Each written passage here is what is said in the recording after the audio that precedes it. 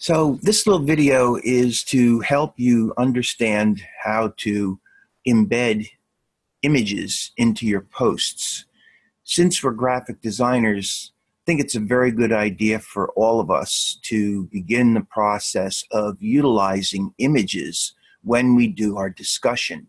It's a great way to support whatever part of our discussion we would like to support. And since we are graphic designers, one of the things that we have to begin to learn to deal with on every level and think about are visuals or images. So I'd like to encourage you to start using images, even if it's not mandated, just to look more professional. Now, many of you already know how to incorporate images into your posts, but some of you do not. I run into this every mod. There are students who don't really know how to discuss or how to embed images into their discussion posts. So this little video is just basically to give you an idea how that process works. So to get an image into your post, you're going to go to your account and you're going to go down to where it says Files, and you're going to click Files. And then you'll get into this Files dialog box, and if you take a look up here, you'll see where it says Upload. Now, you can place this pretty much anywhere that you want. I have a folder called My Files, and I'm simply going to place my uploaded file into My Files. So to do this, all you do is you click on Upload, and you get this dialog box, and I'm going to go to my desktop because that's where my image is to be found. And I'm going to scroll down, and I have this image called American Waving Flag that I'm using for this example. So I choose that, I hit open. I get this warning telling me that an item name Waving American Flag JPEG already exists in this location. Do you want to replace the file? I'm just going to replace this. You probably won't get this because you'll be putting your file up for the first time. The only reason I'm getting this is because the file's already in there, and I'm replacing it to show you how to go about getting the image in there, okay? So just don't expect to see this. This is because the image is already there and I'm replacing it. Yours should just go in. So I'm gonna hit replace. This is what you should really see, okay? And then if you scroll down into your folder, which is My Files, again, it's where I placed it.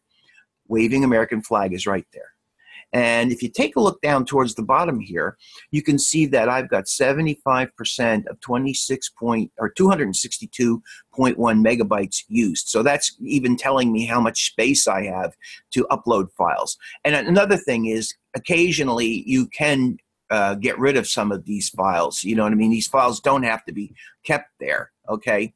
In other words, you can come in here and you can come over here like this to this gear, and you can delete the file. And you want to delete this? Yes. See, and now it's gone. And what would happen is, occasionally when you do this, get rid of these files, you'll free up space. So anyway, get back to the topic at hand. Waving American Flags in there, okay?